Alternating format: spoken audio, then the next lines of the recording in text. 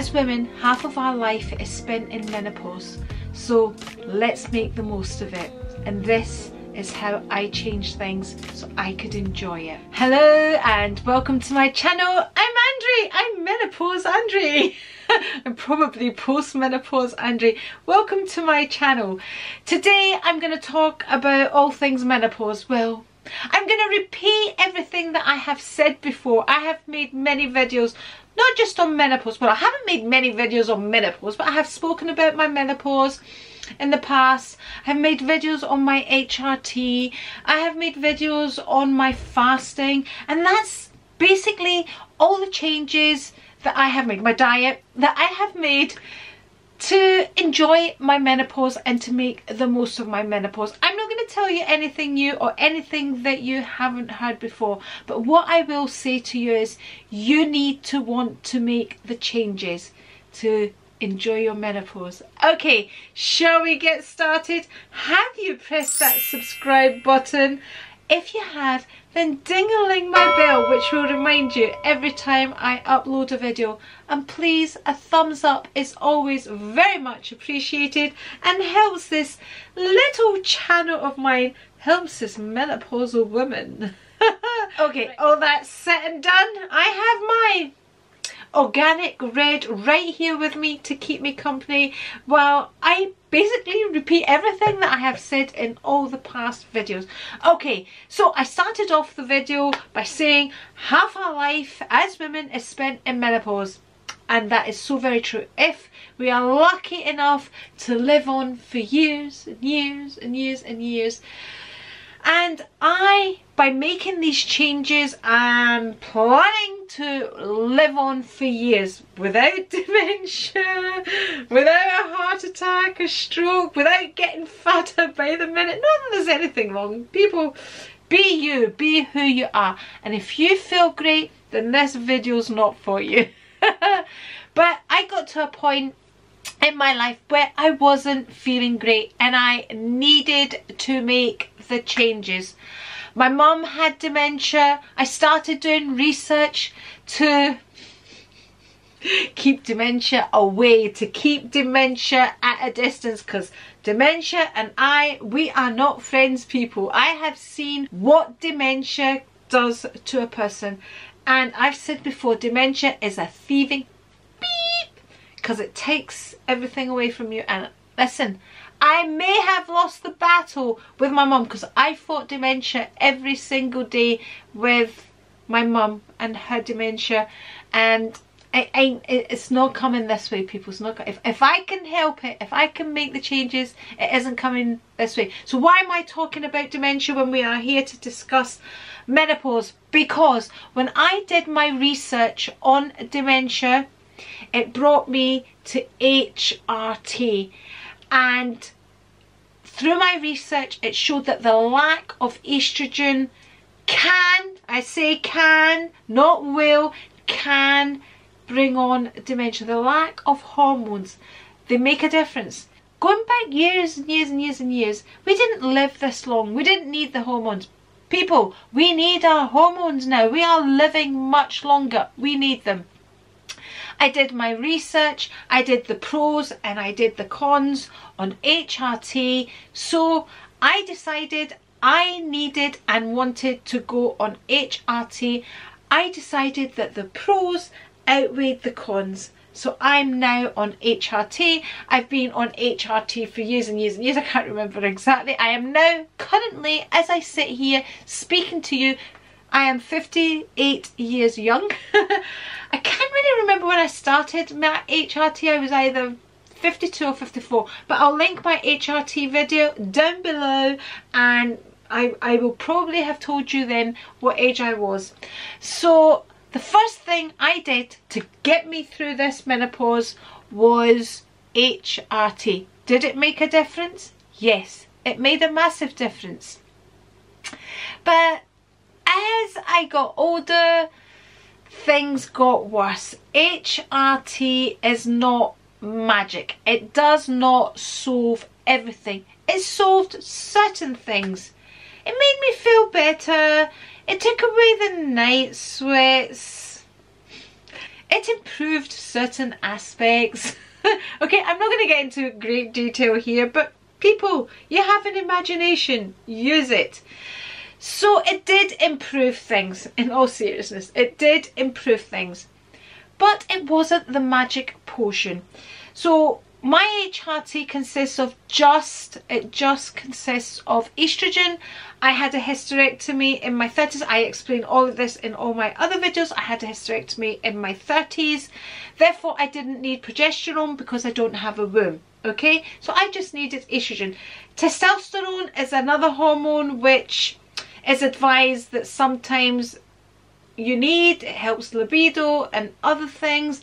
Over here it's really difficult to get testosterone. I haven't gone down that road. I'm happy with my estrogen gel, which I rub into my thighs every night. Okay, so I took my estrogen, but then there was other things going on. I, start gaining weight. I started gaining weight. Weight was never a problem for me. I suppose there was times I put on a few pounds and I would go on a diet, and within days I would lose those extra pounds. It wasn't a problem. When you hit the menopause, when you put those extra pounds on, oh my goodness, they do not come off. You need to basically starve yourself for those pounds to come off. Then of course you're going to start eating again. What happens? You put those pounds back on and another 2 on top of that. So gradually the weight goes on and on and on and on and on. I didn't get massive, but I got bigger than I liked for me, or that I was used to for me. So do you know what? I accepted it. I thought, this is part of getting older. Honestly, I did all the faddy daddy diets. I did them all, you name them. I did Cambridge, I did keto, I calorie counted. Oh, people, I did them all. Did I lose weight? I did. Could I keep it off? No. The diets that I did, and I call them diets because that's what they weren't something that I could stick to. I felt restricted. I didn't feel great doing them. I didn't feel good. It didn't make me feel good. So I eventually accepted the weight gain and even started buying, like, I sized up by 1 size. Did I even size up? Yes, I did actually. I started sizing up, and so I was always a size 10, kind of a small size 10, and then I got to a big size 10, where things were kind of starting to ooze out of a size 10. I'm a UK size 10, I'm 5'5", and then things started to ooze out of a size 10. Anyway, but I accepted it. Eventually I sized up, and I accepted it's not a big deal, I'm a size bigger, not a big deal. But it wasn't until I started feeling sluggish, tired, exhausted, inflammation, joint pain. Basically, I stopped feeling like me. I felt different. I didn't feel like me anymore. I really started feeling different. I started feeling old.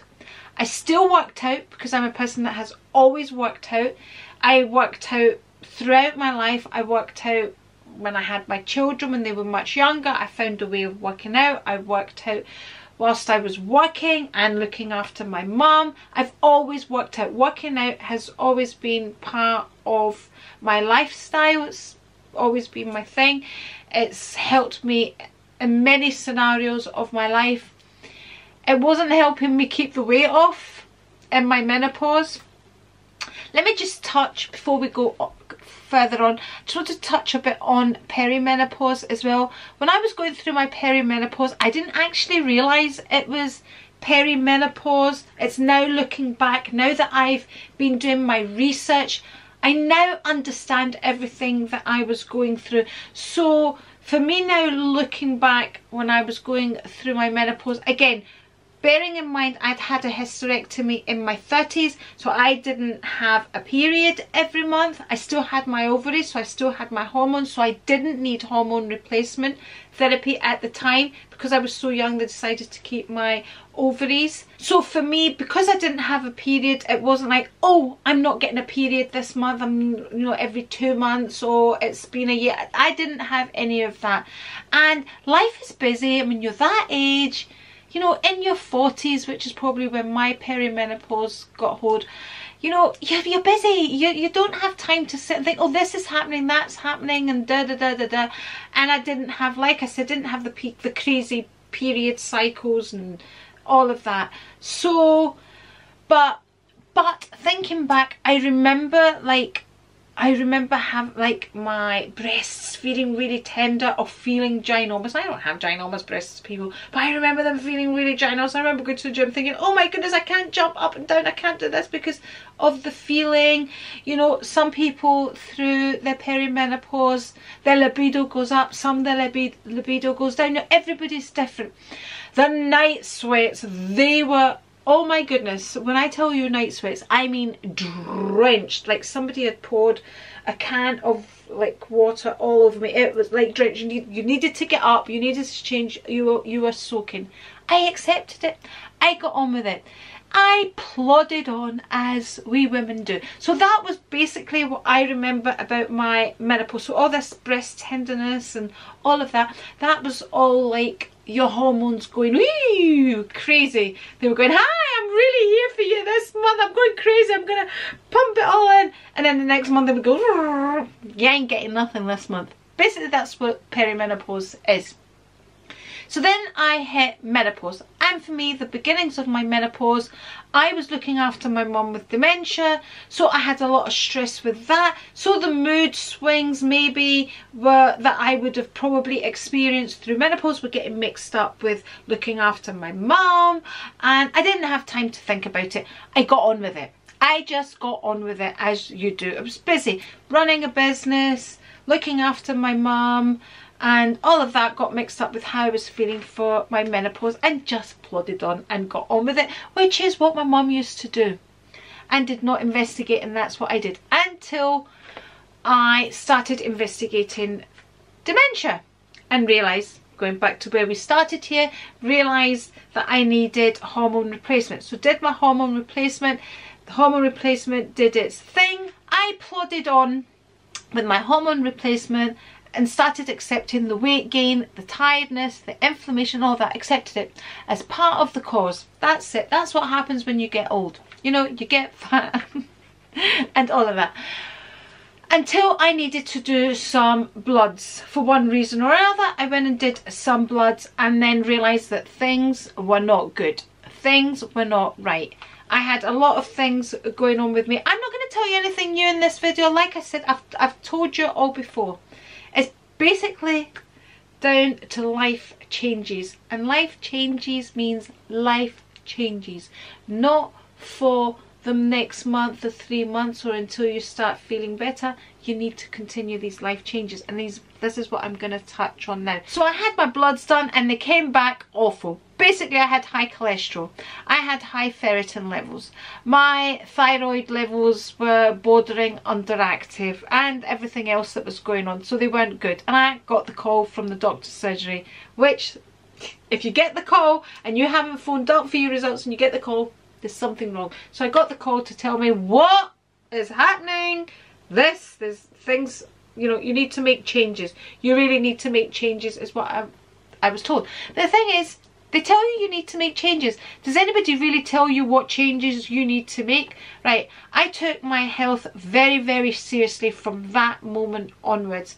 I was a person in my youth, I could eat anything. I wouldn't really gain weight.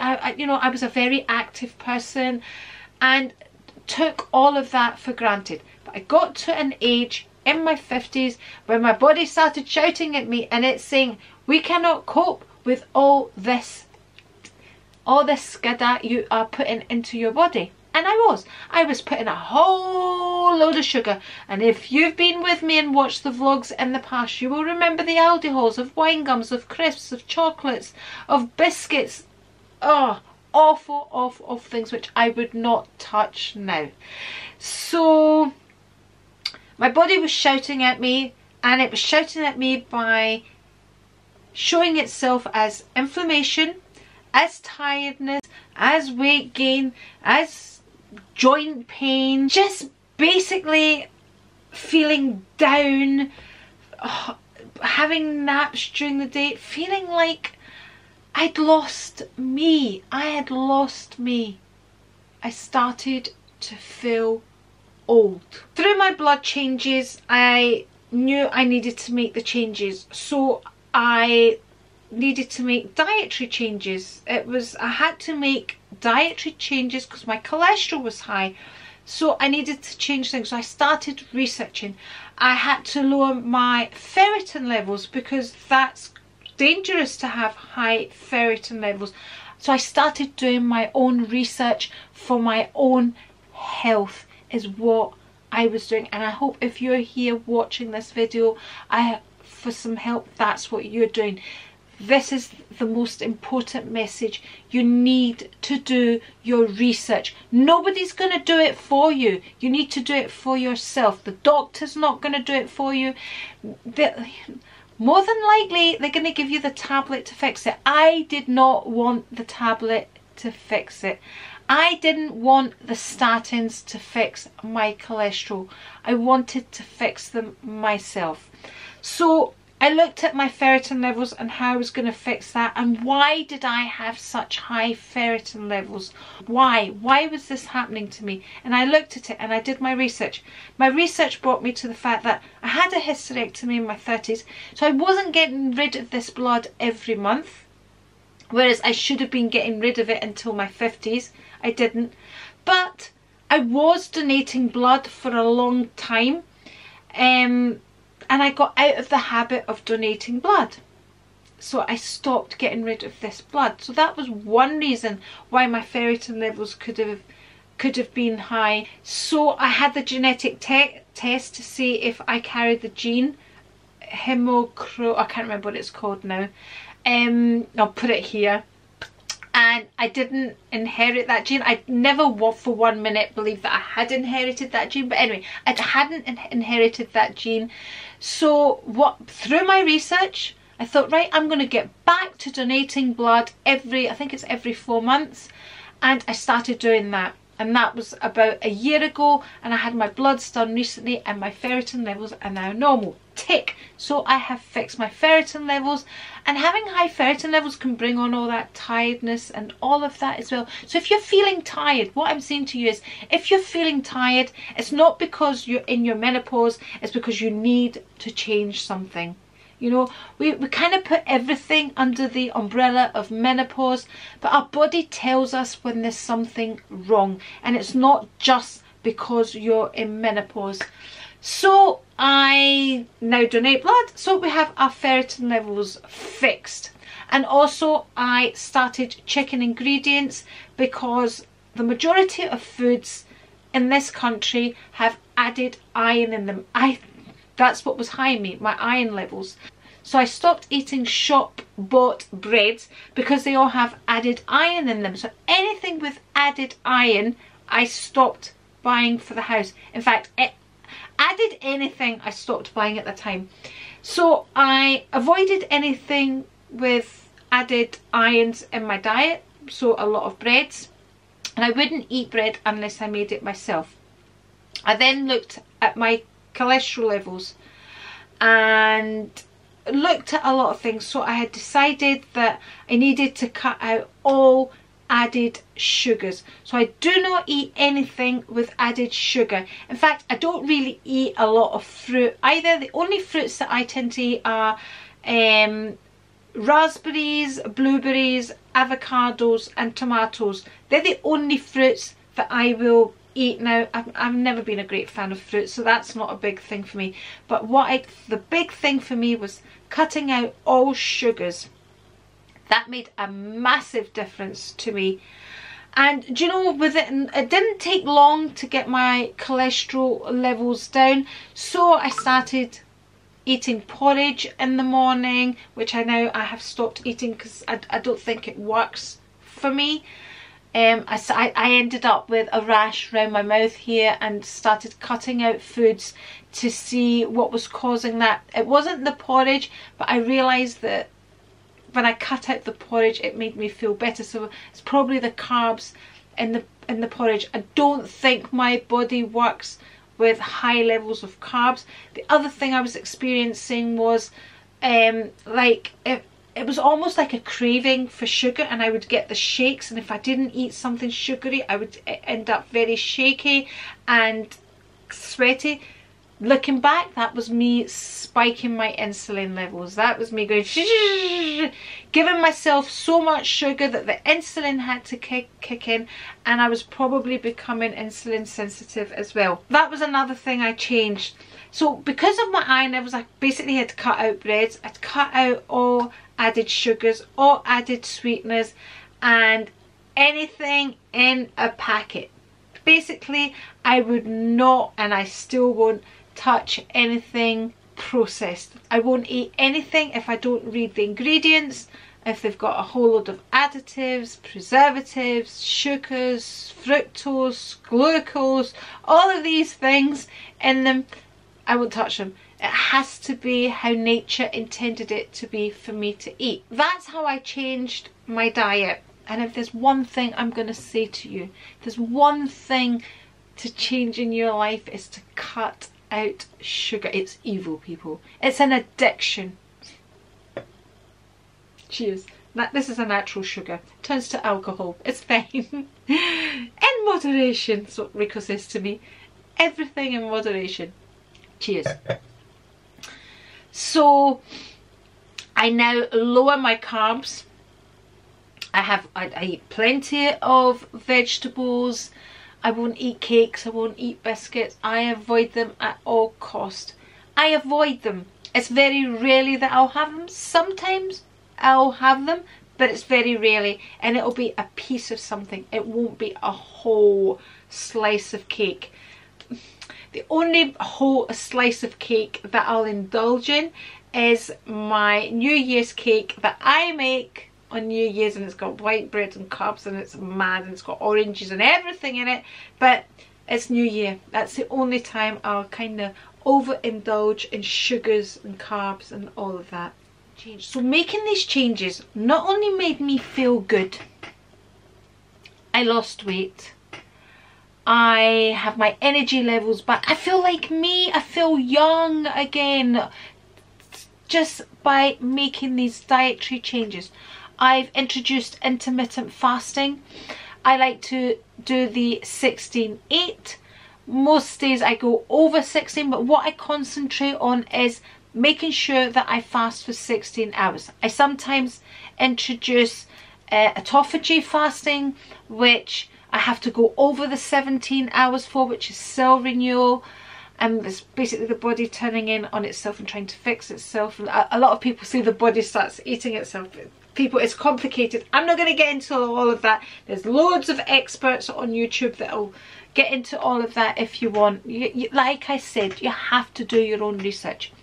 And when I do the autophagy fast, I don't have coffee and I don't have tea. So when I'm fasting, I have black coffee, black tea. I don't add butters, I don't add fats, I don't do the keto coffee or any of that.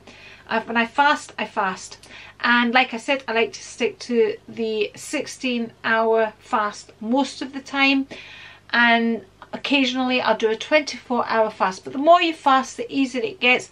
You don't start fasting and do 16 hours straight away. You know, you should start slowly, 10 hours, and start increasing it. And it really does get easy. I mean, for me, fasting is just part of my life, as is not eating sugar now, as is not eating a lot of carbs. I'm quite used to it.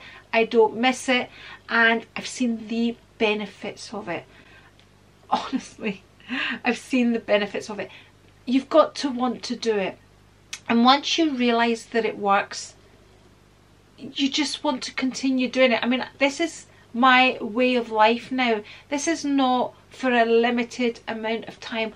I enjoy my foods. I enjoy I mean, when I break my fast, people ask, how do you break your fast? What do you eat? And I get so many questions, and this is why I'm doing this video again. When I break my fast, for me, it's a wee feast at that moment in time. I want to enjoy it. I'm not going to break my fast when I haven't got time to sit down and enjoy what I'm going to eat. I'd rather wait rather than break my fast and rush what I've got to eat. So I'll break my fast with avocado, salmon, a drizzling of olive oil, topped with some rocket, maybe with some walnuts or some sauerkraut. You're all looking at me going, oh, that's disgusting. No, it is tasty. It is real food. It fills you up. It doesn't leave you craving for anything else. So I have that, and I'm sitting and I'm eating. I'm normally myself at this point when I'm breaking my fast. Rico's out working and I'm watching something and I'm enjoying it, or I'm watching something on the TV, and then I have my dessert, which consists of Greek full-fat yogurt topped with some almonds and some chia seeds and all of those good things, flax seeds, all of that, and some mixed nuts and berries, my blueberries and my raspberries, drizzled with peanut butter. It's a feast. And then I struggle to eat again because I am stuffed. I am really stuffed after eating that. And probably because my carbs are so low, I'm probably in ketosis a lot of the time, so I don't have that hunger. I don't have that, oh, I need to eat. Whereas that used to be me. I need to eat, I'm hungry, I'm gonna get the shakes. I was forever saying that, I'm gonna get the shakes, I need to eat, I can feel the shakes coming on. But that wasn't because I was hungry, that was because I was spiking my insulin levels. My body was all out of balance. Like I said, when I was much younger, I could eat anything and get away with it. But the older I got, my body said it couldn't cope with it. And it showed me that with all the signs of the tiredness, the inflammation, the joint pain, the exhaustion, the mood swings, the I can't be bothered attitude. Whereas now, I'm up for it. I'm enjoying life. Like I said, we have half our life in menopause. Let's enjoy it. Let's make the most of it. And for those of you that say life is too short not to eat the cake, life is too short to eat the cake. And on that note, I hope this video has helped you. Let us know in the comments what you've done, if you've made any changes. Let's get into a conversation. Let's help each other in the comments. Let's support each other here, because life is about making the most of it. And having that bar of chocolate, listen, if you can get away with it, if you can eat the bar of chocolate and you're not gaining the weight and you're feeling fabulous, well done you. I used to be that person. I'm not that person anymore. I can't do all of that. Exercise, I've always exercised. The main thing is diet. You know, people think if you exercise you're gonna lose weight. It's not about exercise. Exercise is good for you. It helps your mental health. It builds your bone mass. It builds your muscle mass. It makes you feel good, and all of that. Exercise is a big thing for me. So for me, it's all about incorporating exercise, intermittent fasting, and eating good, clean, nutritional foods. It's as simple as that. But you need to want to do all of that. You need to want to make the changes. You need to make the choices that work for you. You need to do your research to find out what works for you. All that said and done, this is what's worked for me. I'm not a health worker in any way. I'm just sharing what has worked for me and has brought me to me again, feeling like me. Thank you very much for watching. If you would like to see any more videos from me, I'm going to link one here, here, and if you're not already subscribed, it's the A right here. And I'll catch you on the next one. Cheers. Remember, What's alcohol? The sugar's turned to alcohol. Everything in moderation, people, except sugar.